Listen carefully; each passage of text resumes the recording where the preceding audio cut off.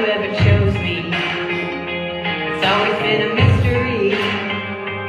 All my life I've been told I belong at the end of the line, with all the other not quite, with all that never get it right. But it turns out they're the ones you were looking for all this time. 'Cause I'm just a nobody, trying to tell everybody all about somebody who saved my soul. Ever since you rescued me, you gave my heart a song to sing, living for the world to see, nobody but Jesus. Living for the world to see, nobody but Jesus. Moses had stage fright, and David brought a rock to a sword fight. You picked 12 outsiders nobody would have chosen, and you changed the world. The moral of the story is, everybody's got a purpose. So when I hear that devil start talking to me, saying, who do you think you are? I say, I'm just a nobody, trying to tell everybody all about somebody who saved my soul. Ever since you rescued me, you gave my heart a song to sing, living for the world to see, nobody but Jesus. Living for the world to see, nobody but Jesus.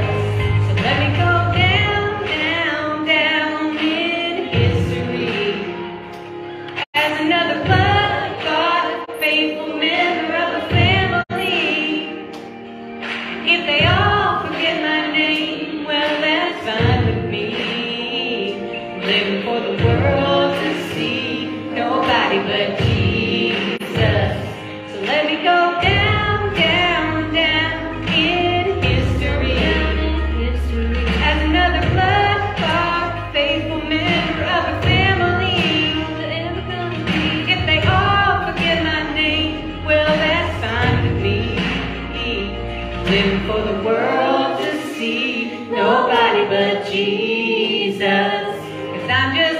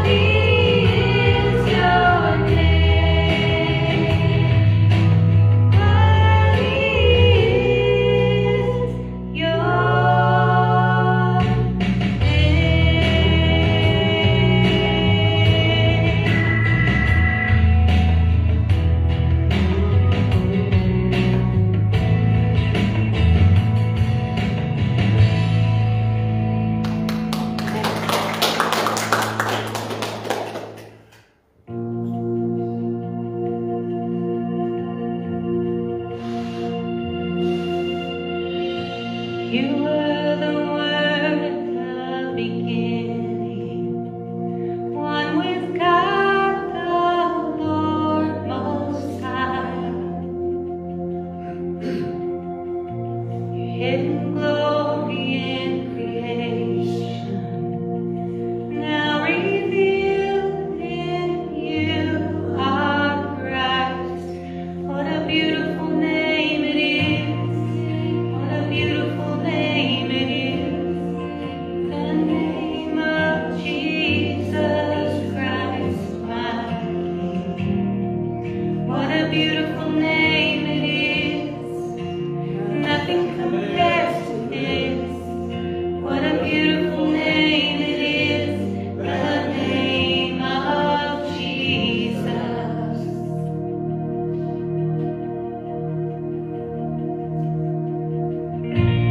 Didn't want heaven without us. So Jesus, you brought heaven down.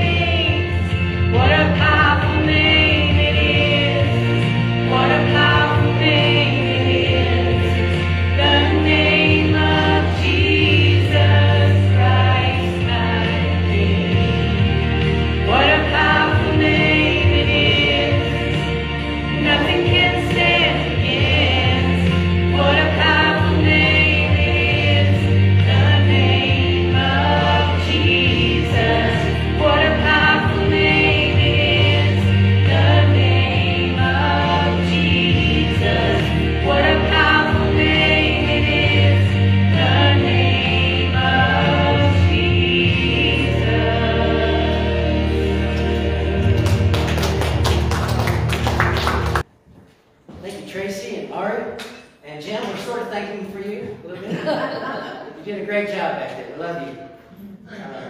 I love this song. What a powerful name it is, the name of Jesus. And this is what our text today. We just want to celebrate Jesus Christ today. And we're going to keep on in Luke. We're pressing on through Luke. And we're going to finish up this chapter 4. What a fantastic chapter 4 has been the temptation of Jesus right out of his baptism, that high moment, and all that happened there.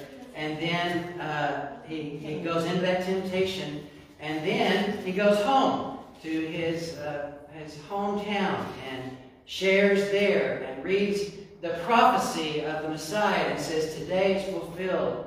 And everything was going great until Jesus made it crystal clear that he's not just the Messiah for his hometown. He's not just the Messiah for the Jewish people. He has come to preach the gospel to the Gentiles, to the whole world. Jesus is the Savior of the world. And when he shared that information with his hometown group, they pushed him all the way up to a hilltop, and they were going to throw him over and kill him for saying that the Messiah was for all. And now he comes into we're in chapter 4, and now he's in Capernaum, a town in Galilee, and we're going to find the exact opposite experience. And I'm so thankful that verse 31, we have these accounts of Jesus, Lord over all, that came right after that horrid experience in his hometown. Let's read that. We're in Luke chapter 4, beginning in verse 31. Then he went down to Capernaum after that horrible experience in his hometown in Nazareth, where they were going to throw him down the cliff. After that, he went down to Capernaum, a town in Galilee, and on the Sabbath day he began to teach the people, and they were amazed at Jesus' teaching, because his message had authority. In the synagogue there was a demon-possessed man, a spirit evil, and he cried out at the top of his voice, "What do you want with us, Jesus of Nazareth? Have you come to destroy us? I know who you are, the Holy One of God." "Be quiet," Jesus said sternly. "Come out of him." Then the demon threw the man down before them all and came out without injuring him. And all the people were amazed. And they said to each other, "What is this teaching with authority and power? He gave orders to evil spirits and they come out." And the news about him spread throughout the surrounding area. And Jesus left the synagogue and went to the home of Simon. This is Simon Peter. Now Simon's mother-in-law was suffering from a high fever, and they asked Jesus to help her. So Jesus bent over her and rebuked the fever, and it left her. And she got up at once and began to wait on them. And when the sun was setting, the people brought to Jesus all who had various kinds of sickness, and laying his hands on each one, he healed them. Moreover, demons came out of many people, shouting, "You are the Son of God." But Jesus rebuked them and would not allow them to speak, because the demons knew he was the Christ. At daybreak, Jesus went out to a solitary place. The people were looking for him, and when they came to where he was, they tried to keep him from leaving them. But he said, "I must preach the good news of the kingdom of God to the other towns also, because that is why I was sent." And he kept on preaching in the synagogues of Judea. Heavenly Father, these are amazing stories. They are so amazing to us in our world today. And we read these. We need your Spirit to show us, what does this mean? What do these stories mean in Luke chapter 4? Who is this Jesus, and what does he mean to us today? We ask the Holy Spirit to convict us of our lack of faith and belief in your word. And we ask you to fill us with your Holy Spirit today and send us out into this world after this event today, preaching the good news. In Jesus' name we pray. Amen. We read these stories, these accounts in Luke, and we go, yeah, that's Jesus. That was Galilee. That was 2,000 years ago. But what does it mean to me now? This casting out demons, and they're shouting at Jesus, and this walking through and touching people and healing them. I don't see any of that. That must have happened a long time ago. And we ask ourselves, is there really demon possession today? Is there really a Satan? Because we've got Satan all categorized. He's the little guy in the red suit and the horns and got a little pitchfork, and he's funny, and we have all these movies all the time about Satan and all that stuff, and head spin and all that. And it's a movie thing. It's a game board. It's that. And TV has all these shows about witches now, and they're funny, and they're beautiful, and they're funny. So is there really Satan? Are there really demons at work today? We've had this week of prayer. I wanted to read from many of them, but day 6 was about Matt and Amanda Hayden on the Pine Ridge Reservation in South Dakota. And they talk about this Indian reservation is the poorest of all the Indian reservations. They don't have the big casino there and all the housing. They're just poor. They suffer from spiritual poverty. 3% of this reservation claim to even know about Jesus, claim to know the Lord. And it's a dire situation. Matt and Amanda have been there for 10 years, and they've been able to start this church there, been missionaries for 10 years. The Lakota people struggle with unemployment, overwhelming sense of defeat, hopelessness, high rates of depression, alcoholism, drug addiction, physical abuse, and suicide. And we know these things happen. These happen here in Nashville. But what grabbed us as we read that the other morning, the suicide rate among the youth, the young people of this Indian reservation where they're serving, is 150 times the national suicide rate. 150 times. They're young people at this reservation who are growing up in this poverty are killing themselves. Is there a Satan working today? Satan comes to kill and destroy. That's what Jesus said. I've come to bring life, abundant life. Satan comes to kill and destroy. I think Matt and Amanda Hayden would answer yes. Satan is alive and well, and demons are real. And I'm sure they have seen the evidence of that. But I want to share with you that Jesus in the Bible is Lord over all today. Yes. We don't have to be afraid of Satan. We don't have to be afraid of demons. We don't have to live in fear. We have abundant life through Jesus Christ. The Bible teaches, and Paul said in 2 Corinthians, that Satan is the god of this age. He's the god of this age. And you look at America right now, and what's going on in America, we used to be one nation under God. It's a small g now. I feel sometimes like our nation has come under an evil influence in so many categories, in so many areas. And Revelation 12 says that Satan deceives the whole world. He's a liar, and he's the author of lies from the very beginning with Adam and Eve. He said to Eve, look at this fruit. God said not to eat that fruit. And Satan said, did he really say that? Well, what he meant was this. And so Satan has been deceiving, and there's just no reason to fear that. 1 John 3, 7 and 8. 1 John 3, 7 and 8. You need that verse. You need that Bible verse written out on a card. If you're afraid or worried. 1 John 3, 7. Dear children, do not let anyone lead you astray. See?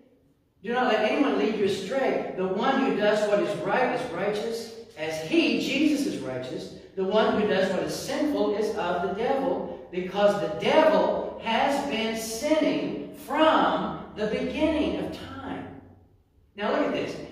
1 John 3:8. The reason the Son of God appeared was to destroy the devil's work. Amen? Amen.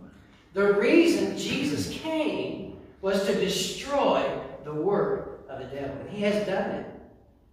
There may have been some joy in his heart at the Last Supper, at the trial of Jesus, and certainly at the crucifixion.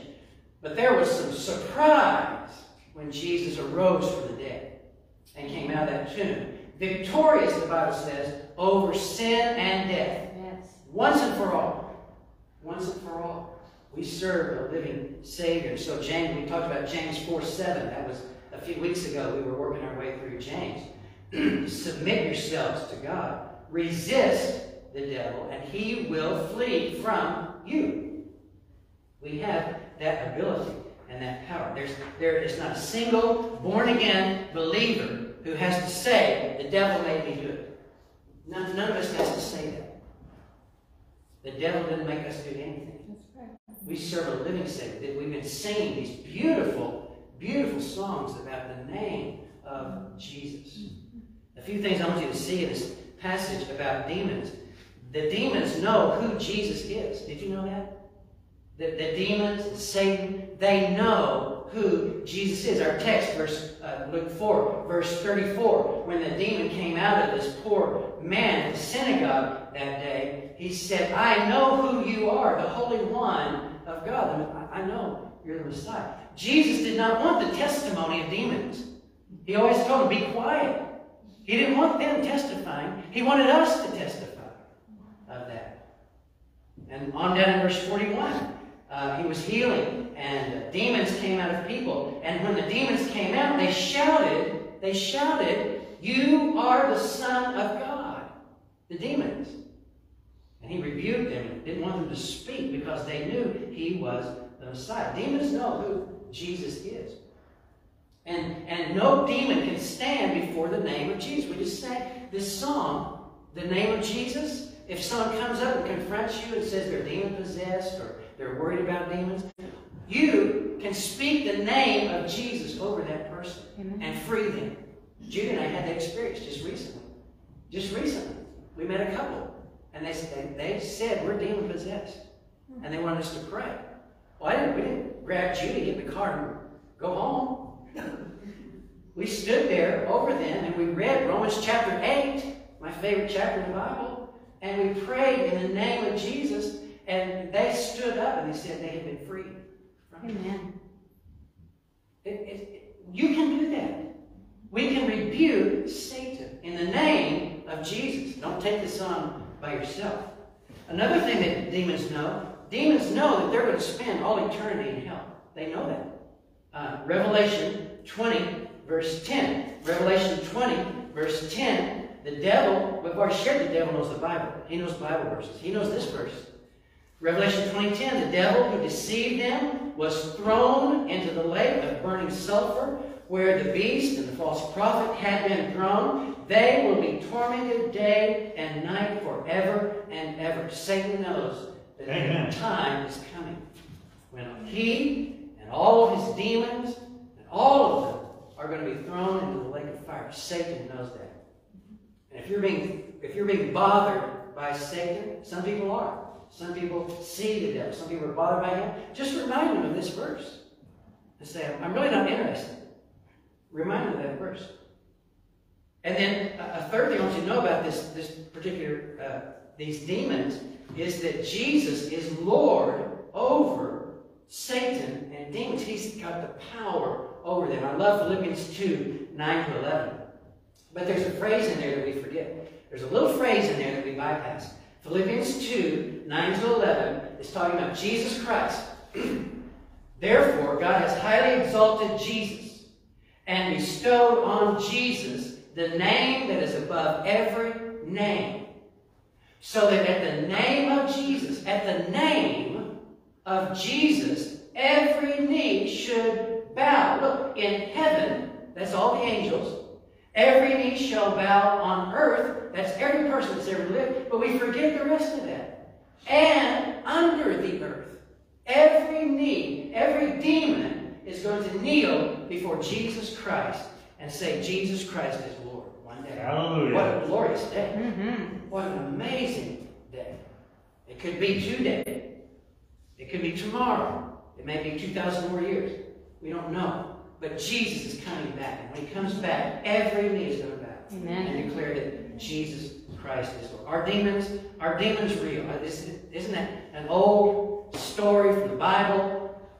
I read this yesterday or the day before in WKNR News. A busy weekend in Nashville. I don't know if you know about this, but we're going to have a basketball game. Some kind of big basketball game downtown this week. You know about that? It's already happened. Oh, it's already happened? Yes, the last one's today. Did we win? Possibly. Sports is my thing. I walk. So I read that. There were going to be thousands of people downtown. Did it really already happen? Yeah. That kind of ruins my illustration. Well, there's still more to come. There's one more game today, he said. They're all excited. Nashville's excited. Downtown's excited. It's spring break. A lot of college kids come to Nashville. Human trafficking will be at its peak last week, this week. Human trafficking is a real fancy word for people who take homeless children and care for them and then use them in sex trafficking in Nashville, Tennessee. And they shared about this, the basketball tournament. A lot of people here, a lot of money. And they told about Mary Trapnell is the founder of Nashville Anti-Human Trafficking Coalition. I'd love for our WB to find out about that, if we can do anything to help.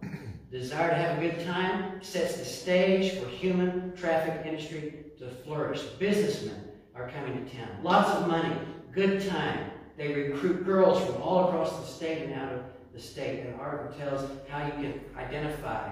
If you think you see a girl in need, how to identify them. Satan is real. Satan is here. He's busy. And I just want to share with you again and again and again and again, we do not have to fear. Amen. We do not have to fear Satan or demons. Jesus is Lord over all the evil in this world. And you can ask all the questions you want. Well, why doesn't he fix it? Why is there evil? Why am I sick? Why is this happening? You can ask all those questions because Satan wants you to question that. Did you know that? When those questions come, well, if God's so powerful, why didn't he fix everything? Heal everybody? Why didn't Jesus? Those questions are from Satan. Just like Eve. Did God really say that? You see? What we need is unbounded faith. Belief that's strong than anything. Jesus is Lord over all. Jesus, the second thing in the text, Jesus is Lord over all sickness. He is Lord over all sickness, illness. People are here people are not here today because of illness. I want to say to them, Jesus is Lord over that illness. Well, then why doesn't he heal me?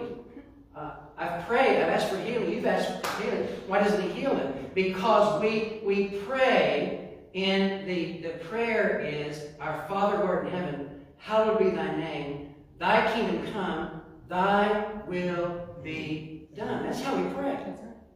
We don't say, God, you're the healer, do this, and do it now. We pray because we're commanded to, and we always pray, your will be done. And we don't know what that will is. We don't know what that will is. Jesus heals loneliness in this passage, and there are 22 accounts in the Synoptic Gospels, Matthew, Mark, and Luke. There are 22 accounts of Jesus healing, and most of those are with marginalized people, outcasts, lepers who are outcasts, blind people. Our Sunday school lesson today, a man who was sitting by the pool, shepherd's pool, for 38 years, marginalized. That's, in all that room of all the sick people, Jesus went to him. Do you want to be healed? Take up your bed and walk. And that marginalized, that loneliness that people have, Jesus heals loneliness in people. These demon-possessed people, they didn't have friends, they didn't have family. He heals. His name, don't forget, this is a Christmas thing, but don't forget, Jesus' name is Emmanuel. Isaiah 41. Jesus' name is Emmanuel, which means God with us. That's his name in the Bible, but inside of us. John chapter 14, Jesus is comforting his disciples. John 14, Jesus had told his disciples, I'm going away. He meant crucifixion. And then he meant being ascended into heaven. He's going back to the Father, excuse me. And he's comforting them. His disciples, where are you going? Can we come with you? Don't leave us. We can't live without you. John 14, 23.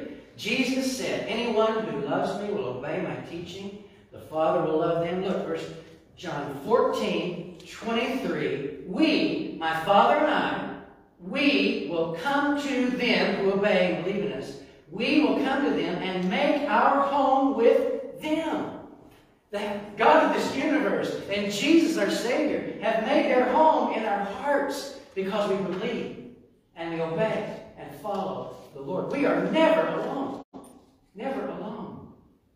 Peace I leave with you. My peace I give to you. I do not give as the world gives. Do not let your hearts be troubled. Do not be afraid. There's no fear in the Christian's heart. All this stuff is going on. There's a little fear. I'm driving down Old Hickory trying to get home, and there's 2 lanes of traffic, and this sports car goes flying by at 90 miles an hour. There's natural response of fear, but not fear for me. Not fear of what's going to happen, because God has made his home in my heart. He comforts his disciples. And yes, Jesus is Lord over the sickness of sin. Jesus is not just Lord, Jesus is Savior. He died on the cross for our sins. In Luke chapter 4, 18, he healed the paralyzed man. And he said to him, when he was healing him of this paralysis, he said something so interesting. He said, your sins are forgiven. Your sins are forgiven. That made the Pharisees mad, that he could claim to do that. But at the root of all of these problems is sin in our lives. And sin is there from Satan, and sin in our lives is there to destroy us and people. And Jesus is Lord over that. 1 Peter 2:24. 1 Peter 2:24 is a quote from Isaiah, but it says, Jesus, he himself bore our sins. Jesus took our sins in his body on the cross. And it says, by his wounds, Jesus' wounds on the cross, by his wounds, you are healed. It might not be the way I want to be healed. It may not be what I'm thinking is best for me. But I can be healed from sin and destruction. All sin is trying to destroy. And we can be healed from that. Jesus is Lord over all sickness. And then Jesus is Lord over all physical ailments. Our text was touching Peter's mother-in-law. And then going out and touching and healing those poor people. Well, why didn't he just speak the word and heal everybody in the world? That's from Satan. Those questions are from Satan. Did God really say that? You see how that doubt, any doubt, is that from that. Jesus heals. We question. There's some that say, that was during Jesus' time. that healing, where Jesus healed, that was during Jesus' time. But after he ascended to heaven, that period of time is over. There are people that believe that. Christians believe that. Well, I just want to show you. I just want to show you very quickly in Acts chapter 9, verse 32. Acts chapter 9. Acts chapter 9. Jesus has died on the cross. He's been buried for 3 days. He is risen. He's shown himself to his disciples. Jesus has ascended into heaven. By Acts chapter 9, the Holy Spirit has come.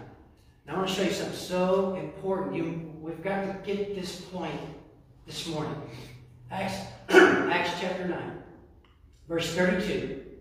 Peter traveled about the country. He went to visit the Lord's people who lived in Lydda. There he found a man named Aeneas, who was paralyzed and had been bedridden for 8 years.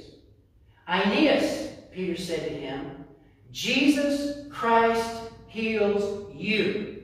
Get up and roll up your mat. And immediately Aeneas got up, and all those who lived in Lydda and Sharon saw him and turned to the Lord. That's so important. Peter didn't say, in my power as the father of the church and apostle, I heal you. He said to this man, Jesus Christ heals you. And we can say that. We can say that today. We can be with Brother Richard. We can be with these people that are here today and are suffering. And we can hold their hands and we can say, we can read that verse and we can say, Jesus Christ heals you. Maybe it's not the way we want or the way they want, but Jesus Christ has the power to heal according to his will. And then the last thing, we're out of time here, but I want to share this last thing. I'm sorry. Allergies. Jesus is Lord over allergies. Jesus is Lord over the gospel. That gospel message, that preaching. And we're so confused in Baptist churches. We think this is preaching. It's a preacher who's been in seminary and been ordained and comes on Sundays and preaches a sermon. That's not preaching. Preaching is you sharing some word about Jesus Christ, wherever you are. And in our gospel, it says Jesus had to leave. He had to proclaim the good news to the kingdom because that's why I was sent. Well, in Acts chapter 5, verse 42, the Holy Spirit comes on the disciples. Jesus has now departed bodily. He's gone into heaven. The Holy Spirit has come, Acts chapter 2. And now these apostles are filled with the Holy Spirit.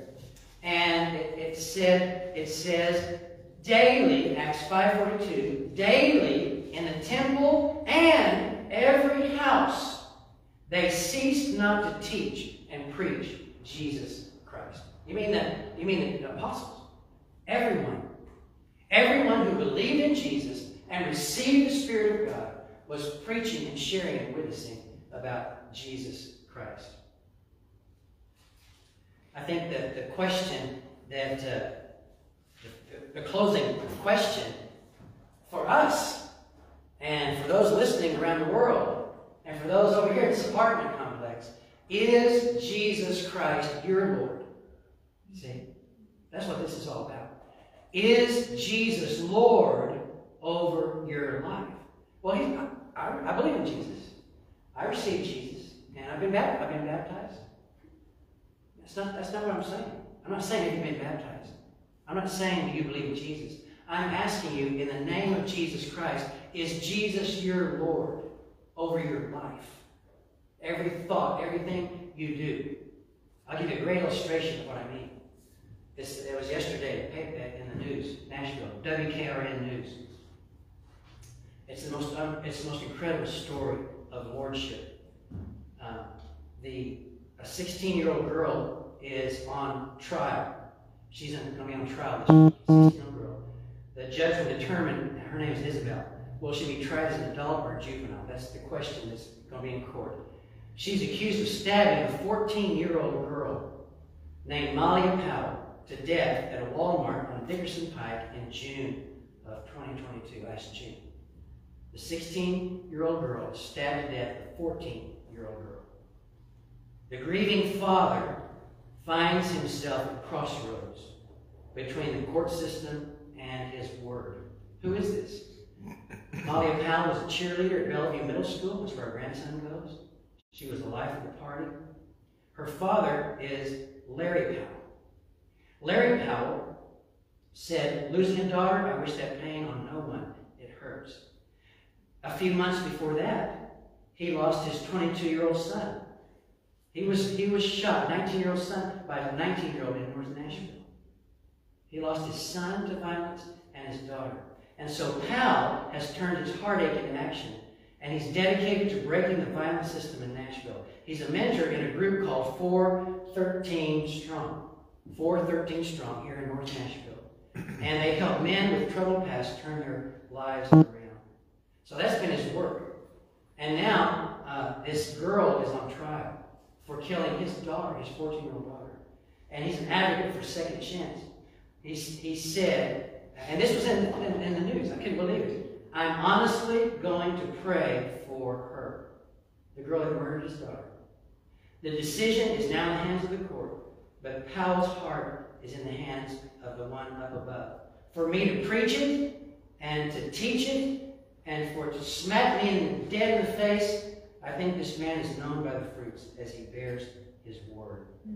Here's a man of unspeakable sorrow and pain, and has given his life now to helping men as they come out of prison. And this girl's on trial. He's going to be there, and he's praying for her. He has forgiven her, and he's praying for her. That man knows Jesus as Savior and Lord. Yes, amen. And he's living in that. I saw an example of that here in our church. We had an event. We had a broken family, and we had an event.